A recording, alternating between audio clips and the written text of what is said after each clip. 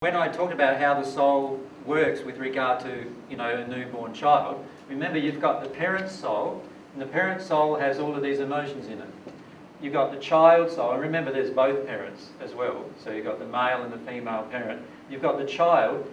The child from the moment of conception is absorbing the emotion of the parent, and it enters the child as its own emotion. This is the damage we do to our children. It enters the child as its own emotion.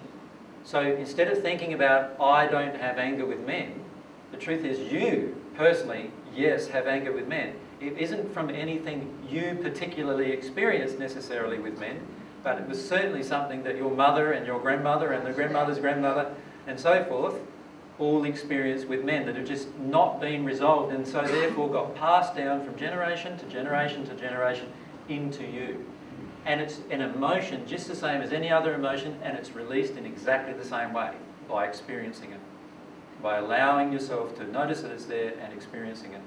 And in the Paget messages, there's a message, if you're versed in the Paget messages, there's a message by Luke talking about multi-generational sin. And my suggestion is have a read of that message, because that message will show you that there is this multi-generational passing down of emotion from grandparents to parents to you, and then if there is unresolved within you, to the next generation.